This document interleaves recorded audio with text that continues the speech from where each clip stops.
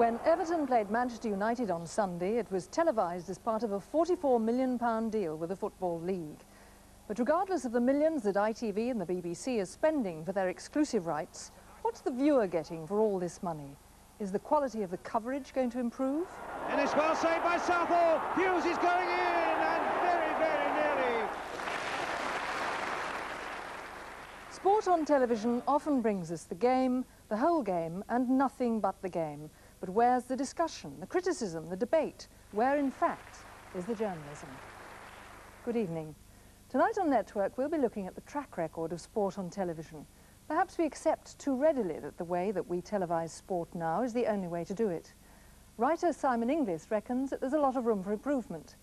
He's made a film for Network about what he sees as the shortcomings of football on television.